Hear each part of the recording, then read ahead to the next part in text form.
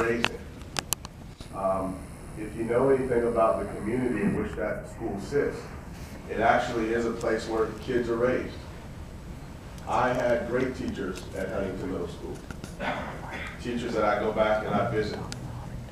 Teachers that gave me the opportunity to understand what it means to come from a normal home where you have two parents, what it means to think about going to college, what it means to live in a community that may be perceived in a lot of ways as an underserved or underrepresented or impoverished neighborhood.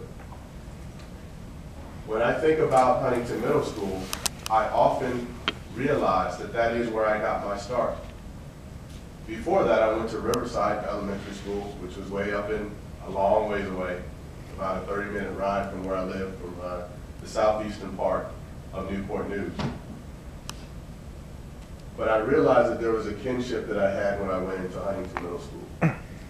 And so the question that we have to answer is that if we don't continue those decades of work, if we don't continue to realize that there's been a tremendous amount of pouring of love and care and concern in that school for decades, if you don't realize that, then the second that those doors close, all of that will be lost.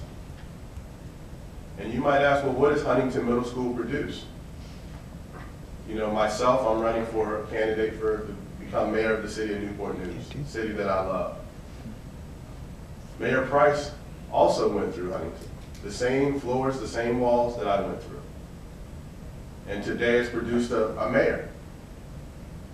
So we know that there's tremendous opportunity and potential for keeping those doors open. And the question that we will ask ourselves, if we close it, is what did we lose? And my hope is that we don't ever close those doors, that we come up with an interim solution and a plan that will allow each one of us to look back on this decades from now and be proud of the decisions that we made. I thank you for your time.